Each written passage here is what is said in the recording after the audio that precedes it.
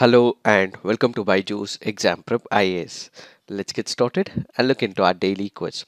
Before we start with the practice questions for the day, a quick gentle reminder. Byju's Exam Prep IAS has already launched its official Telegram channel. If you've not yet joined the channel, please do join so that you get all the current affairs related updates. Let's get started and look into the first question. The Asia Pacific Employment and Social Outlook 2022 report was released by International Labour Organization, Organization for Economic Cooperation and Development, World Economic Forum, World Bank. The answer to this is International Labour Organization. Why have we taken this practice question? Because this article on the Hindu makes a reference to the International Labour Organization and the report released by it called as the Asia Pacific Employment and Social Outlook 2022. According to this report, what exactly is happening? Because of the COVID-19, there were large-scale discrepancies.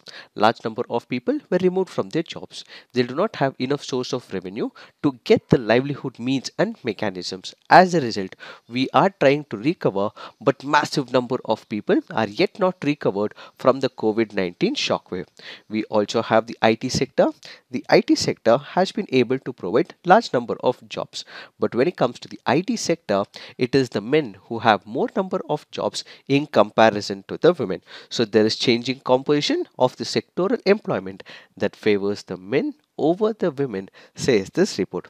The report also revealed while IT and information services are region's fastest growing sector, in terms of employment growth, only 9.4 million persons worked in the sector in 2021, corresponding to just 0.5% of total employment. By contrast, the three largest sectors in terms of employment in the Asia Pacific region, agriculture, forestry and fishing, manufacturing and wholesale and retail trade, together accounted for 1.1 billion workers in 2021, or 60% of the region's 1.9 billion workforces, the report observed.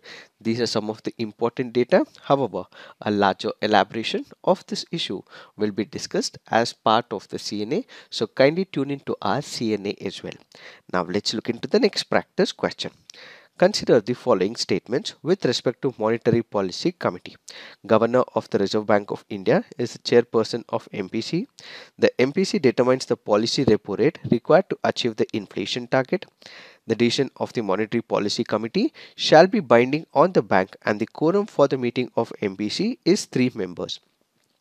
Which of the statements given above are correct? The answer to this is 1 and 2 only. Why have we taken this practice question? Because this article on the Indian Express makes a reference to the Monetary Policy Committee. Let us try and understand what are these statements. When you look into the first statement, yes, it is right. The Governor of the Reserve Bank of India is the chairperson of MPC. First statement is right. Second statement is also right. The MPC determines the policy repo rate required to achieve the inflation target. But the third statement is factually correct but wrong as well. The decision of the Monetary Policy Committee, yes, it shall be binding on all the banks in India, but the quorum is not 3 but instead it is 4. If you look into the Monetary Policy Committee, Section 45ZB of the amended RBI Act 1934 provides for an empowered 6-member Monetary Policy Committee. This can be very important from the examination point of view. So it is a 6-member Monetary Policy Committee. It was constituted by the central government. The first MPC was constituted in September 2016. The MPC determines the policy repo rate. It is required to meet at least 4 times in a year. The quorum for the meeting is not 3 but instead it is 4.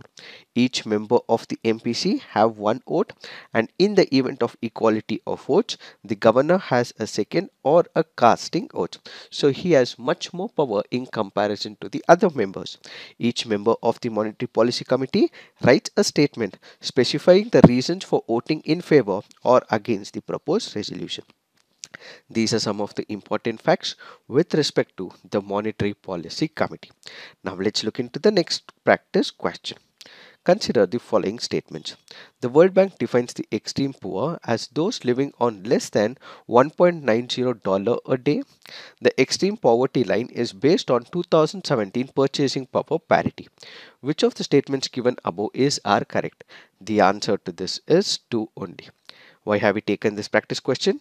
Because this article on the Indian Express makes a reference of the World Bank extreme poverty. What is this extreme poverty? When we speak about extreme poverty, this can also be addressed as deep poverty, abject poverty, absolute poverty, destitution, or penury, where people do not have even enough amount of money so that they can make a living out of it. So, extreme poverty basically means that a minimal amount of money is required for an individual to sustain his life. But if this person does not get minimum amount of money for his daily sustenance, that is what is called as extreme poverty. When it comes to the World Bank, it defines the extreme poor as those living on less than 1.90. This was correct earlier, but then now it has been changed. Currently, it is about $2.15 and it is not 1.90. So remember, in September 2022 we had a change, and the change was it was 1.90 prior to that, but right now it is 2.15 per person per day. So the first statement is wrong. When you look into the second statement, the extreme poverty line, yes, it is based on 2017 purchasing power parity. So basically, when we speak about extreme poverty, it is that particular condition where they would not be able to get basic human needs like food, safe drinking water, sanitation facilities, health, education, so on and so forth. Now let's look into the next practice question. Which country is not among the five largest spenders in military expenditure in 2021? China, India, Russia, France. The answer to this is France. Why have we taken this practice question? Because this article on the Hindu makes a reference to CIPRI and those countries which have massive spending when it comes to the defense expenditure. First, let us take a look at which are the countries in the top 5. When we speak about the top 5 countries in terms of the defense and the military expenditure, starting what we have is United States of America. So the first country that we have is United States of America, followed by China and India.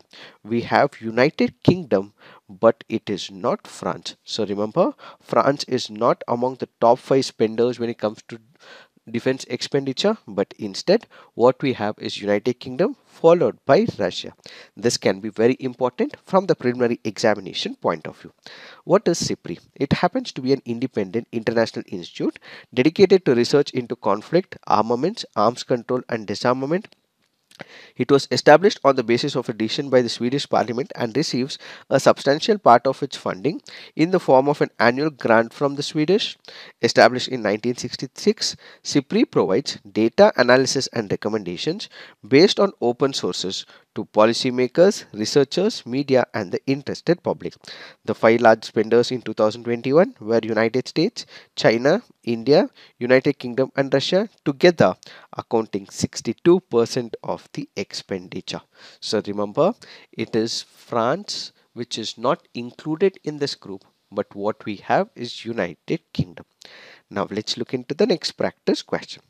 Which of the following is not a bird? Golden Mahasir, Indian nightjar, spoonbill, white ibis. The answer to this is golden mahasir. This happens to be a previous year question from the year 2022. So when we speak about mahasir, this is nothing but a tiger. So mahi is fish, sher is tiger. So this is referred as tiger among the fishes. This happens to be known as one of the toughest fishes when it comes to the fresh water. So the golden mahasir lives in the fast moving waters, inhabits the hill streams with rocky and stony substrate, and they can be found in temperatures where the water temperature is between 5 degree to 25 degrees centigrade. The golden mahasir inhabits the Himalayan foothills, Indus, Ganga and Brahmaputra basins. Is it present in the southern part of India? Please put it on the comment section. Now let's look into the fact of the day. The fact of the day for today's discussion is redevelopment of Dharavi. Where is Dharavi? It is located in Mumbai, and now the Adani Group has won the bid for the long delayed Dharavi development project, which aims to transform the huge slum cluster. as of now, when you look at Dharavi, it happens to be one of the densest slums in the Asia Pacific region, and this particular region is also known for number of unorganized industries. Let's say, for example, manufacturing medicines, leather, footwear, clothes, so on and so forth. And this is close by to one of the important richest business districts called as the Banda Kurla complex, where commercial office premiums are among the highest in the country. What is happening right now? When you consider this particular slum sprawl, it is about 2.8 square kilometer.